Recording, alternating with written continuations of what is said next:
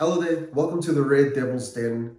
Today we have so much to speak about in the short amount of time that we have, coming off quite a sad loss on Sunday to Manchester City. I did a tiny reaction in a short version because I didn't really want to talk about it that much.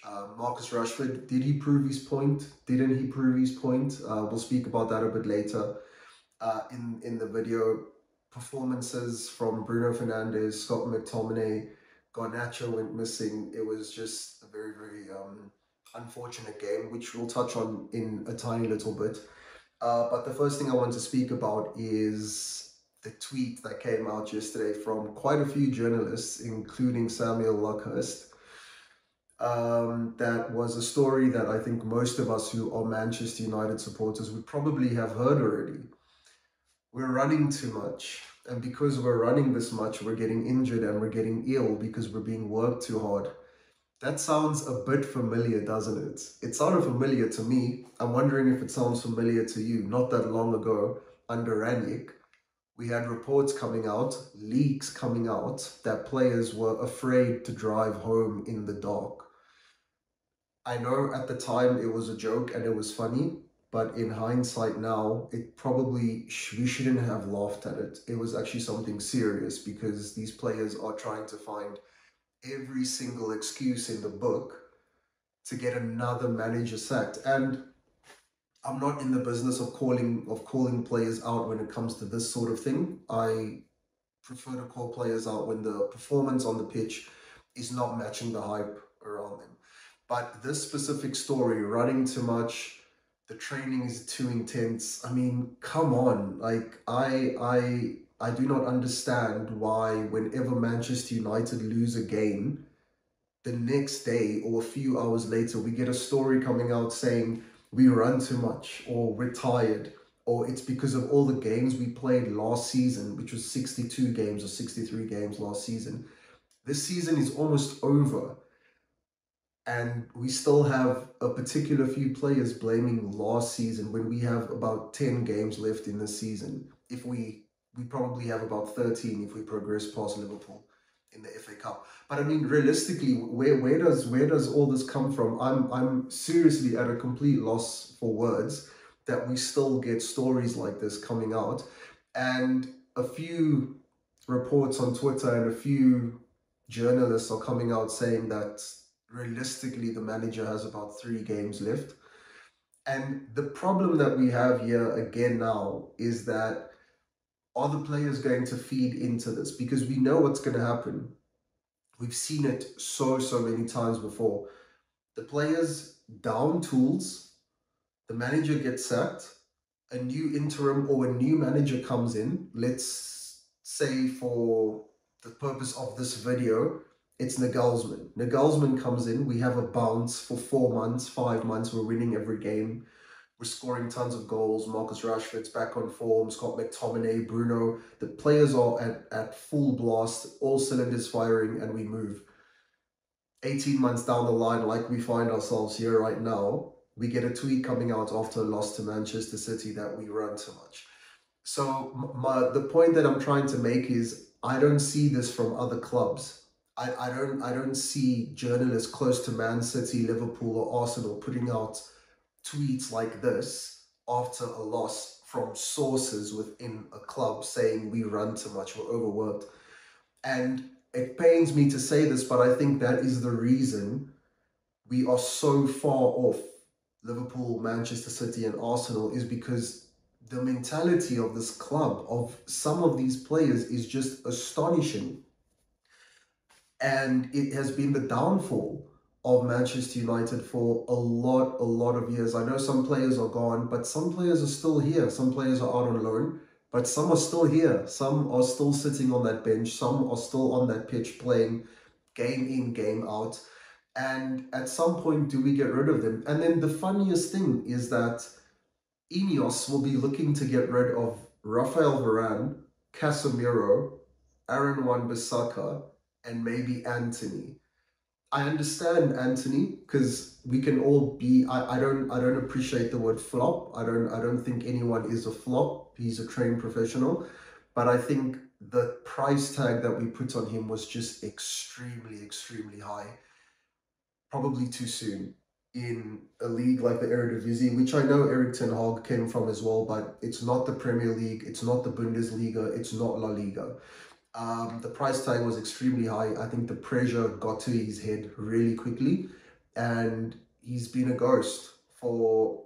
He's had no assists and no goals this season. So it's in the Premier League this season. So the fact that we're looking to get rid of Rafael Varane, Casemiro, and to be honest, I was very much against Harry Maguire staying. I really did want him to go. But to be honest, I don't think he's got a mentality issue at that club. I think the way he bounced back after all the negativity around him, a lot of it was from fans of Manchester United because a lot of us did want him to go. I was included in that. West Ham were offering a good fee for him, but I understand financial reasons. But he didn't sit around moping like I think a few other players did. I won't mention their names. Some are now playing in Germany. He didn't sit around and mope. He waited for his opportunity, and when he came on, I think he was a model professional. I think he was a leader. And whenever he's played this season, he's put in a shift. Some of the performances weren't as pretty as we'd like, but he's always looks like he's giving 100%. He always looks like he's invested. And you can say a lot of players in that team sometimes don't look like they want to give 100% or look invested. So I've been super, super impressed with Harry Maguire, and he's come back. And I think 6 months ago I would have put him in the category of leaving the club. Right now, I don't necessarily think he has to go. I think him as a third or fourth choice centre back because of his mentality. And clearly he's grown in his leadership. I think when the captaincy was taken from him, again, he didn't mope about it. He put out a statement, and I think he's fought for the badge ever since. So the point that I'm trying to make is that I don't see this sort of behavior from elite clubs. I don't see this sort of behavior from clubs at the top of their game where players are putting out this sort of stories to the press. I don't think it's fair on the manager. I don't think it's fair to us fans, those who go to watch the game pay a lot of money. Us pay a lot of money to watch it on television. But when these players put on the Manchester United shirts, there should be some sort of pride, and the minimum should be 100%, I think. So that I just wanted to speak about that first because it actually really irritated me seeing that again, after we experienced it under Ranić and Ollie as well. So I think moving forward, we have a game this weekend against Everton. I don't actually know what to expect. I'm hoping that the players who are still behind the manager are stronger than those who are not, and they can still come together and put a shift in. But I very much doubt maybe that would happen right now.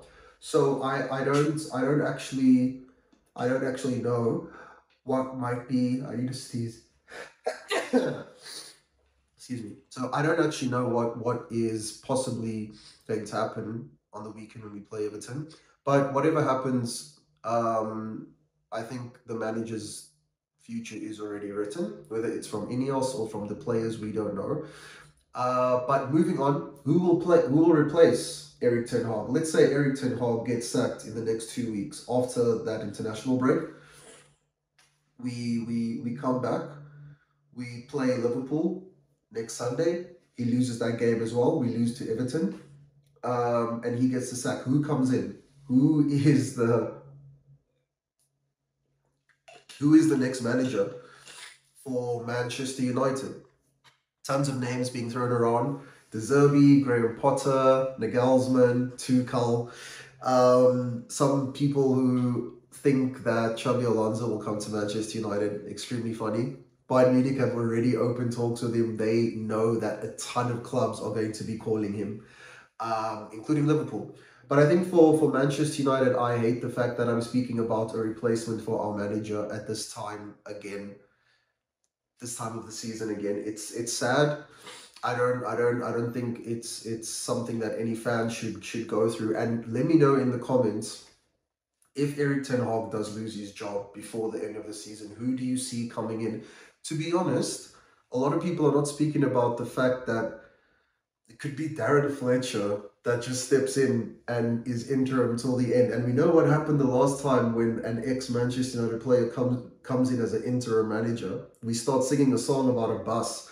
So Darren's at the bus. It doesn't really make sense, does it? But it could be Darren Fletcher. But De Zerbi, huge favorite of Ineos. Tuchel favorite, Nagelsmann favorite, Graham Potter favorite. I think the Graham Potter and De Zerbi thing makes sense because Ineos would want to set up Manchester United the way Brighton was set up. Realistically, they want to do that. And you need a specific manager for that sort of system. So the system is a CEO, a football director, and they're kind of scouting players, putting players into the system, and the manager is not super involved with who they bring in. So the scouting is brilliant, as you've seen Brighton over the years. And I think that's the model that Ineos want to take. It's the low-cost model. You bring in youth players, you develop them, you sell them off for big money, like Brighton has done. And at the moment, we only know of two managers that fit that profile. It's Graham Potter and De Zerbi, who actually come from Brighton. So I don't have a verdict just yet on who I think it will be. I think closer to the time after when we know the result of Everton this weekend, I think I'll start thinking pretty hard about who I think the next manager of Manchester United would be. Again, it saddens me that I'm in this position speaking about this. It's not fun. But we have to be realistic that these players can down tools at any time and just decide we're not playing today, and it's over from there. We move on. So it is quite a sad state to be in. I'm hoping for a great result. I'm going to do a match preview later on this week, just speaking about the players. Rasmus might be back. He will be a huge change, a huge difference to that front line.